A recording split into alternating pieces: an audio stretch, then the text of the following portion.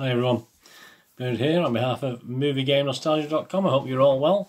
Just a little movie review on a film that's out to buy on the 15th of June. It's a film called Greed. It's at $9.99 on DVD, $14.99 on Blu-ray. Please, just a little information, a little review on it. If you're new to the channel, push that old subscribe button there in the corner, push the bell notification so you know when these little vlogs and specials and information vlogs are coming out. And please make sure your notifications are set to public. So yeah, we're going to have a look at Greed, which is out to buy. It's on the 15th of June, or obviously if you're watching this after that, you can go and get it now from your local store or online. It's 100 minutes. It's a satirical film based loosely on the Arcadia Group's big boss, Philip Green. Obviously, if you're familiar with the UK industry and fashion, etc. Obviously this is loosely based on Mr. Philip Green, very loosely.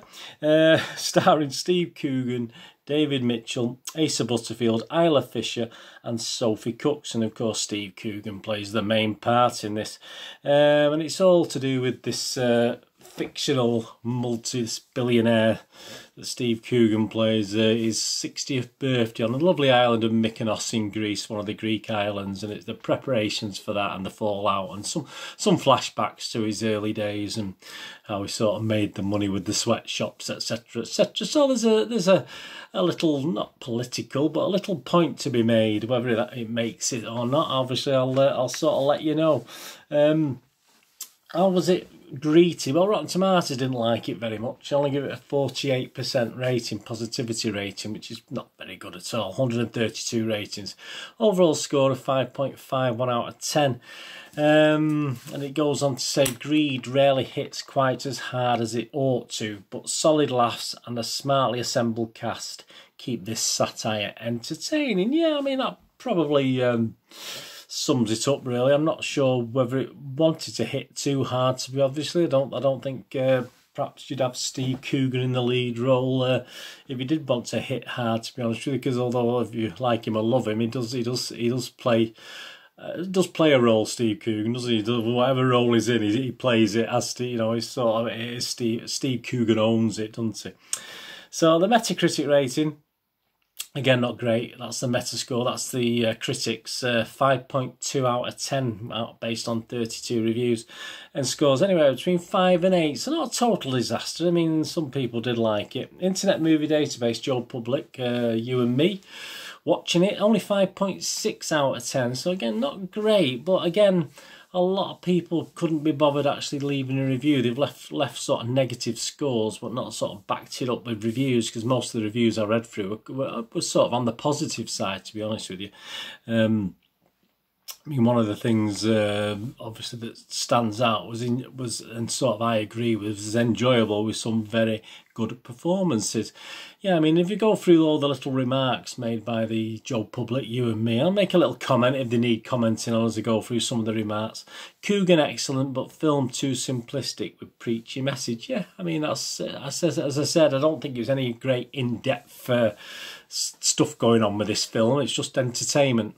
As far as I'm concerned, that's all it is, and I just look at a film as entertainment. Does it entertain me? And obviously, Steve Coogan, although I'm not always his biggest fan of what he stands for, etc., and his style of, as a person, his personality, I do like his film stuff and TV stuff.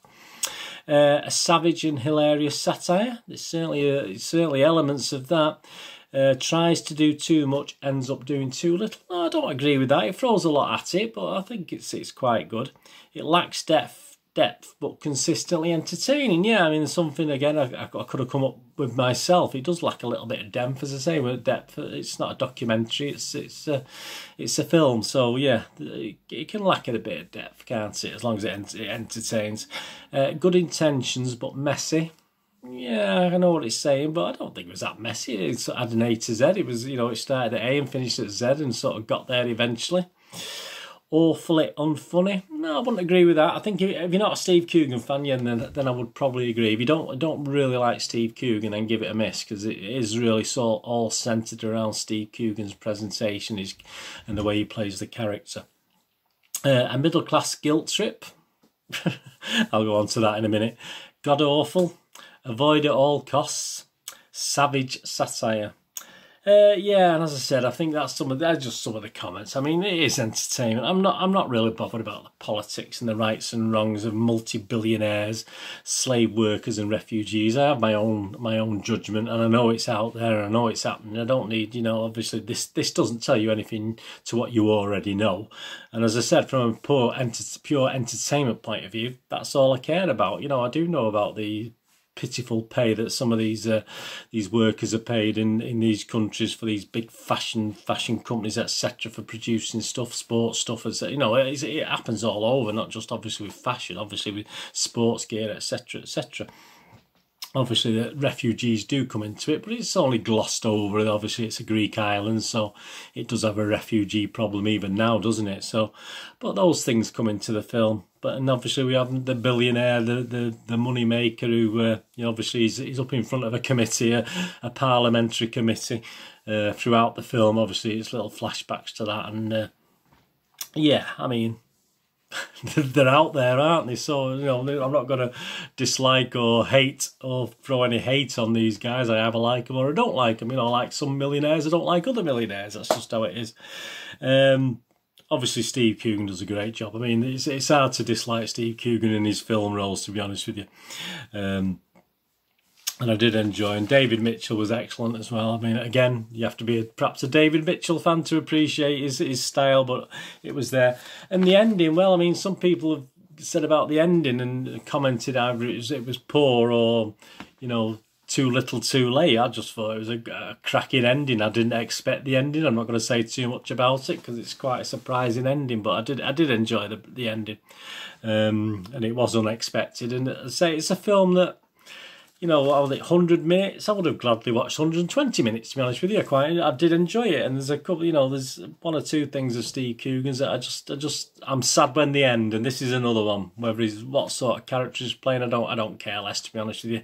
I wanted to be entertained, and Greed entertained me, and that's all I wanted out of this film. I didn't want any philosophical or any sort of judgments to be made. I just wanted to be entertained, and I can honestly say I was, and I enjoyed it. Let me know what you think anyway, please. I'm going to give it a rating. Let's give it a rating. I'm going to give it 7 out of 10, which is pretty good for me and sort of well above what it's getting from Rotten Tomatoes and Internet Movie Database. Yeah, I'm going to give it 7 out of 10. I really like Greed.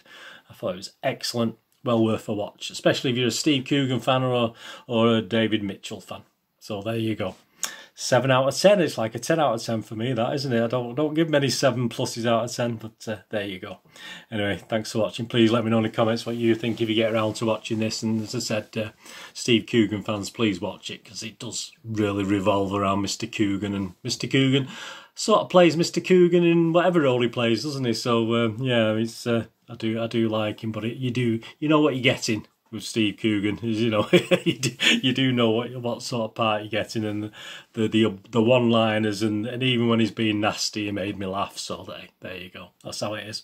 Anyway, thanks for watching. Please follow me on Twitter at nostalgia_movie or at Charles Deneen, Deneen spelled D-I-N-N-E-N. I follow everyone back every couple of days. I just check and follow everyone back. And I'm on Facebook at Burn Deneen. I also check the links out for my website, moviegamenostalgia.com, for old and rare DVDs, movie posters from the 1990s and 2000s, and board games as well. So you can spare us a couple of minutes to have a look on moviegamenostalgia.com. Be very much appreciated.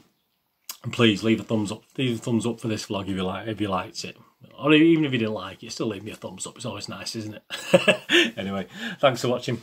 Hopefully you'll join me again for something very similar very soon. This is Bernard saying look after yourself, look after your friends, look after your family, and especially let's all look after each other.